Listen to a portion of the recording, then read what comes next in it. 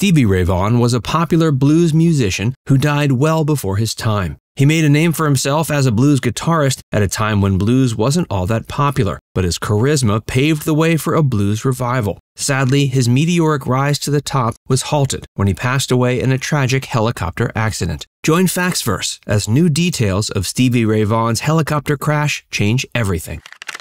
Stevie Ray Vaughan's untimely end.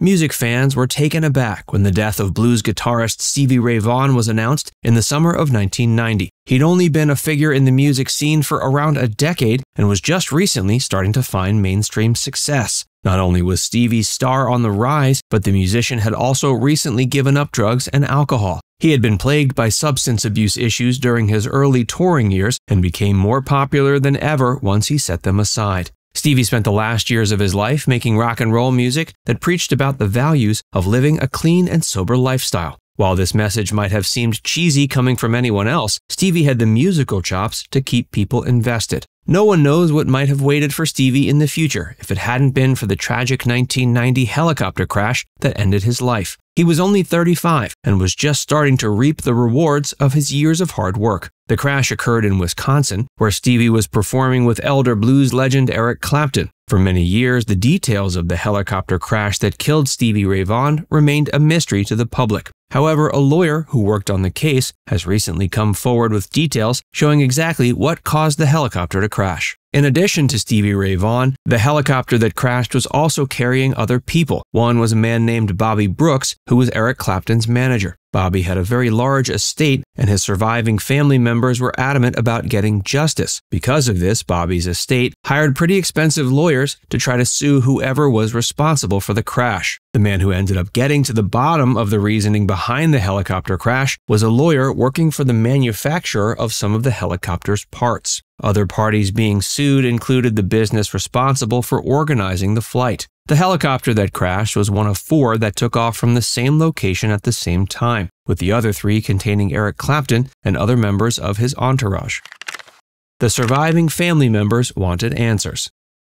Stevie Ray Vaughan's brother and his brother's wife were supposed to fly on the helicopter with Stevie, but there wasn't enough room. That meant the pair thankfully survived. However, like much of the public, they were desperate for answers about who was responsible. As the lawsuits were underway, it was eventually revealed which party was responsible. However, much of the public was not given the opportunity to find out until decades later. Now it's finally clear who was responsible for the accident that killed Stevie Ray Vaughan. Stevie Ray Vaughan and his brother Jimmy both started out as guitarists in Texas. Stevie was the more talented of the two, but that didn't mean Jimmy didn't know what he was doing. Jimmy Ray Vaughan is still alive and is 71. In addition to being known as Stevie Ray Vaughan's brother, he's also known for his work with the band The Fabulous Thunderbirds. Both Jimmy and Stevie were blues musicians to their core, which made them think it was unlikely they'd ever find mainstream popularity. However, they quickly became legends in their home state of Texas. It wasn't until the 1980s that one of them finally managed to break into the mainstream. Before we tell you more, be sure to give this video a like and subscribe to Factsverse if you haven't already.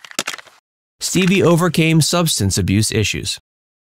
Soon after breaking out, Stevie Ray Vaughan fell victim to the excessive and debaucherous rock and roll lifestyle. His talent on the guitar wasn't enough to keep him safe from the dangers of the industry, and things got worse for the musician until he was finally forced to take a trip to rehab in the mid-80s. He was far from the first rock musician to be in rehab by that time, and stints in rehab weren't known for being successful in the long term, but Stevie's ended up being one of the few rock and roll rehab success stories. When he came out, he seemed completely different, although he was clearly still a virtuoso on guitar. His big break had come in 1982, when he was given the chance to perform at the Montreux Jazz Festival. Stevie's blues playing put off many attendees there. Still, the majority fell in love with the guitarist for his passion and technical ability. His appearance led to him getting a record deal, and he went on to tour the world over the course of the next few years. He was in Europe when it became clear his substance abuse was becoming an issue. He suffered a mental breakdown on stage in 1986, and this is what resulted in the guitarist going to rehab.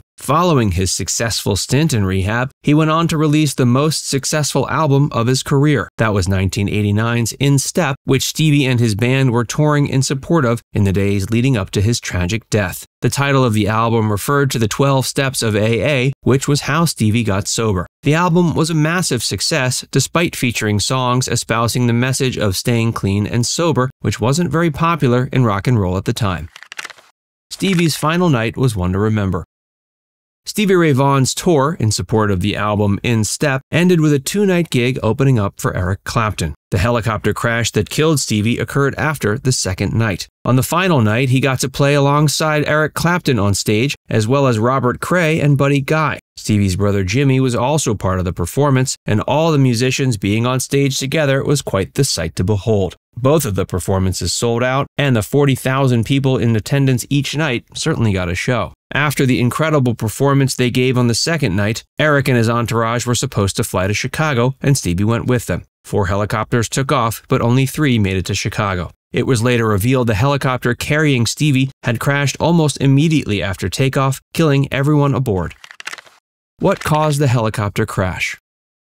The 4 helicopters took off from a parking lot, and the helicopter carrying Stevie crashed into a hill a short distance away. There was no clear reason why the pilot would have been heading straight into a hill, so it was assumed the incident had been caused by a mechanical issue. This is where the lawyer who solved the case came in. He ended up figuring out it wasn't a mechanical issue that had been at fault, but a lack of proper experience from the helicopter's pilot. The pilot wasn't licensed to operate the aircraft in conditions that required him to use radar displays. It was discovered the pilot responsible for the crash had been blinded by the lights of the parking lot that the 4 helicopters had taken off from. The pilots in the other 3 helicopters were all licensed to use radar displays, so they were able to maneuver their aircrafts despite losing visibility. Because of this, they made the journey safely, while the helicopter containing Stevie crashed shortly after takeoff. At the end of the day, it was the business that organized the helicopter flight that was held responsible for the crash, and they settled out of court with the victim's surviving family members for an undisclosed amount. Though the surviving family members eventually got justice, the world was still deprived of a legendary blues guitarist. Stevie Ray Vaughan was mourned, though the true story of what caused the helicopter crash that killed him remained a mystery for many years. Now fans finally know the truth. Now it's time to hear from you. What's your favorite Stevie Ray Vaughan song? Let us know in the comments section below. And before you go, make sure you give this video a like and subscribe to Facts First if you haven't already. Click the bell icon to stay updated on all our latest content.